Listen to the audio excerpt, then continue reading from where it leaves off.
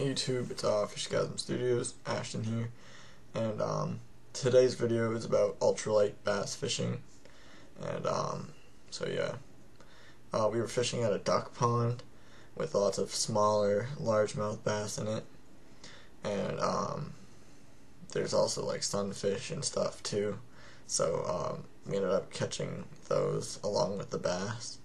So yeah, we were all catching fish, and we were all using ultralight gear.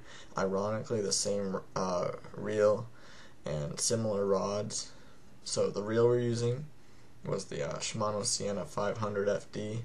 It's a really nice reel for $30. I would pick one up if you want to try ultralight fishing and you don't have a ton of money to spend. I mean, $30 isn't too bad for one of my favorite reels that I own.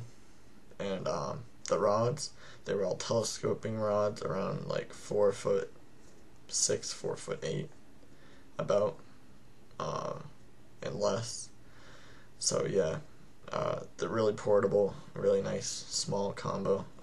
I used 6-pound line, and the baits, marabou jigs. It's like a bucktail jig, but it has a round head and a feather tail, and then rooster tail spinner, like trout spinners. Rooster tails are really good.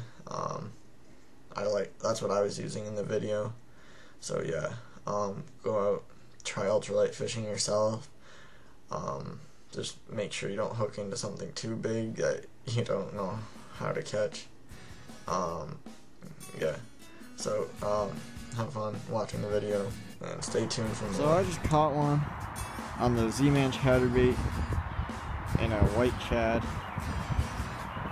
First one of the day.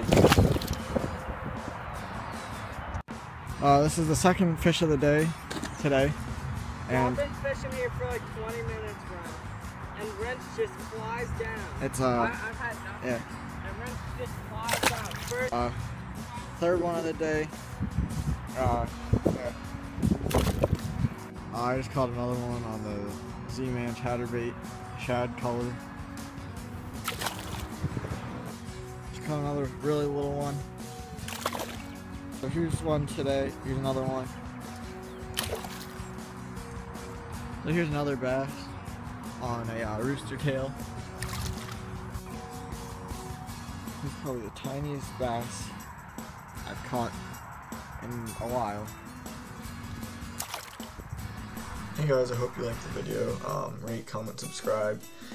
Soon enough we're going to try to get more action shots, so stay tuned for more, and we'll see you next time. Woo!